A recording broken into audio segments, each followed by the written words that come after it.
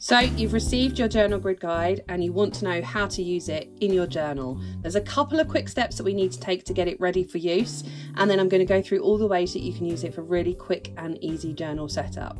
So the first thing we need to do is take it out of the transport packaging. You will see that on the back there is a QR code to get through to a whole page of resources for your grid guide.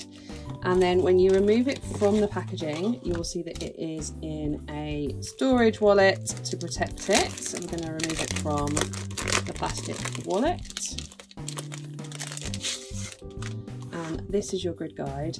And you're like, what the hell? There's still the holes in it. What is this? So first thing we need to do, it's really important, is remove the protective film. So that is just to make sure that it doesn't get scratched or lots of fingerprints on it in transport. Now it is very transparent. I'm gonna, oh, you can see my reflection there. I am going to show you it up against a journal page so you can see. So here you can see that on the grid guide there is like a square grid,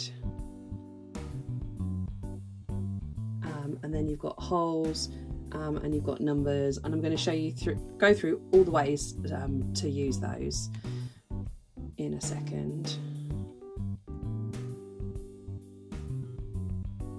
So what we need to do first of all is make sure all of these little hole punches have come through. So where the transport film has been on it, potentially you've got some of these little holes that need to come out, which will look like this.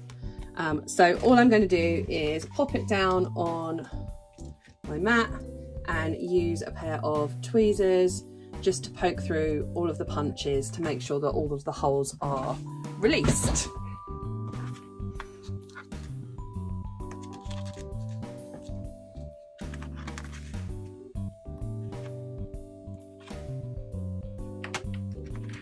Now, in addition to this video where we show you how to prep the grid guide for use, have created a number of other videos showing you how to use the grid guide in your journal. So if you are not already, make sure you are following us on our YouTube channel. We have a whole playlist for the grid guide, and as I showed you at the beginning, there's also a resource on our website which will include all the videos and a link to the playlist. So if you have any questions or are stuck at all, hopefully we've already recorded the answer for you, but you can always add a comment underneath the videos and we'll do our best to create new videos to show new usage for this really, really useful tool.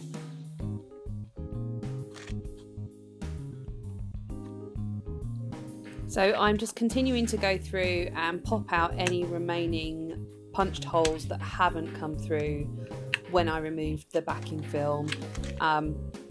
It doesn't take very long. The whole of this video is 4 minutes, and that includes a little bit of an intro for me, so it isn't a long process, but you will need to pop those holes out before you can go ahead and use the grid guide in your journal. If you're finding that they're getting stuck, I would recommend flipping over the grid guide and just going from the other side. Sometimes they just need a little bit of encouragement to pop those holes out. Okay, so that's it. Oh, there's one there.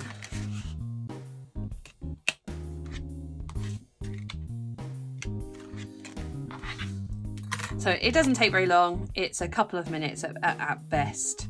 And then your grid guide is ready for use and we can start using it in your journal for really quick setups.